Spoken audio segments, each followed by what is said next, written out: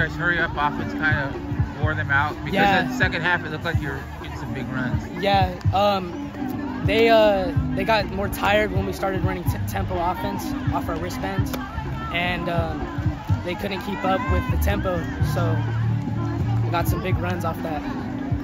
How does it feel to get off to the season fast like this?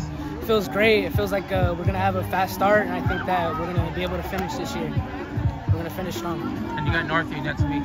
Any early thoughts on that game? Obviously, it's inter-city rival. Yeah, I think our team is going to give it all we have, and I think that we're going to give it the best we have, no matter what.